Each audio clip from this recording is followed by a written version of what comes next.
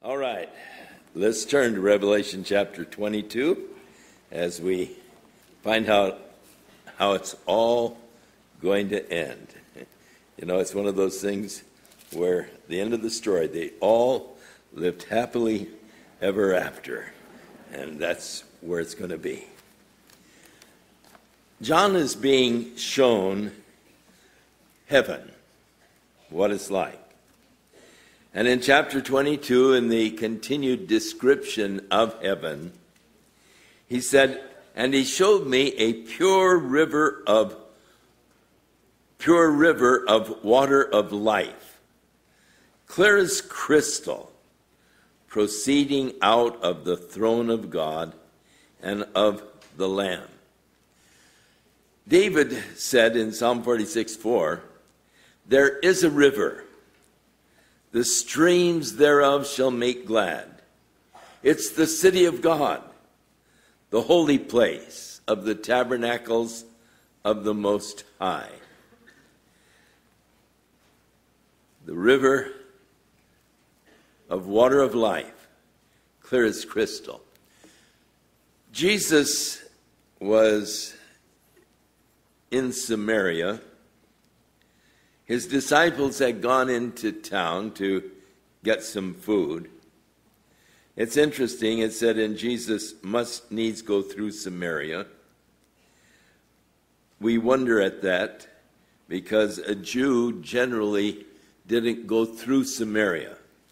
Jesus lived in the area of the Galilee, and he had been down to Jerusalem with the disciples for one of the feasts. And in returning, it said he must go through Samaria, must needs go through Samaria.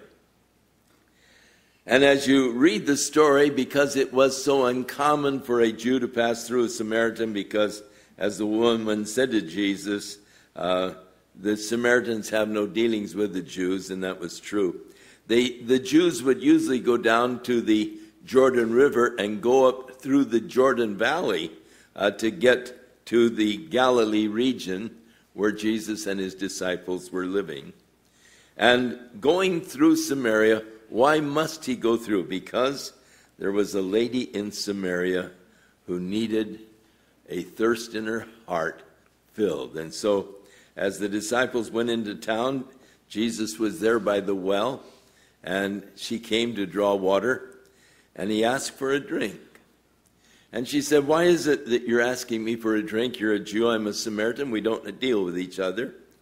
And Jesus answered and said to her, "If you knew the gift of God, and who it was that said to you, 'Give me a drink,' you would have asked him, and he would have given you living water." The woman said unto him, "Sir,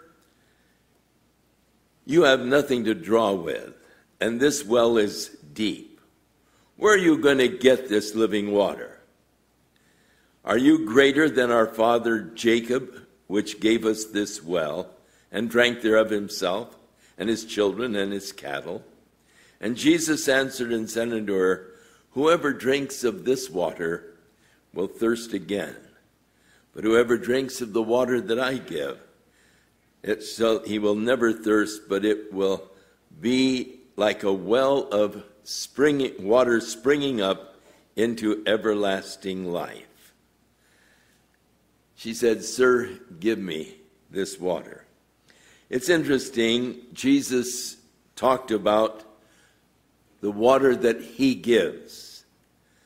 There in heaven speaks of this river proceeding from the throne of God, and how that it is pure as crystal, clear as crystal, proceeding out of the throne of God and of the Lamb. John tells us that when Jesus was in Jerusalem at another time at the Feast of Tabernacles, as we came to the last day of the feast, Jesus stood and cried unto the assembled crowd, "If any man thirst, let him come unto me and drink. And he who drinks of the water that I give, out of his innermost being there will gush torrents of living water." And John tells us that he was speaking of the Spirit, which was not yet given. Back in the 21st chapter of Revelation, verse 6, and he said unto me, It is done. I am the Alpha and Omega, the beginning and the end. And I will give to him that is athirst of the fountain of the water of life freely. When Jesus is talking about thirst, he's really not talking about a physical thirst. He's talking about a deep spiritual thirst that every man has. That thirst for meaning, that thirst that we have for something more. Realizing that there is sort of an emptiness in the material things. There is that spiritual thirst which we so often try to fill with material things, but it just doesn't satisfy. Just like he said to the woman, drink of this water and you will thirst again. And that's true of every worldly pursuit. Whatever it is that in your mind you think, if I just had, fill in the blank, then I would be satisfied. But let me guarantee, if you just get it, you won't be satisfied. You cannot satisfy a spiritual thirst with material things. There's only one answer to that spiritual thirst, and that is a meaningful relationship with God, because that's what you were created for. That's what God built in. As Paul says to the Romans, God made us subject unto this emptiness, and that by the design of him who created us. God created that vacuum. God created that thirst, and only God can fill that thirst. And thus Jesus said, if any man thirst, let him come unto me and drink. And he is the only one that can satisfy that thirst in your heart. Sooner or later, you'll come to that realization. After you pursue all of these things that you are thinking and hoping will satisfy that thirst within, when you come to the end and you're still thirsty, there's only one that can fill it, and that's Jesus Christ. So this pure river of water of life, the land of Israel was a very arid land, and thus water was very important.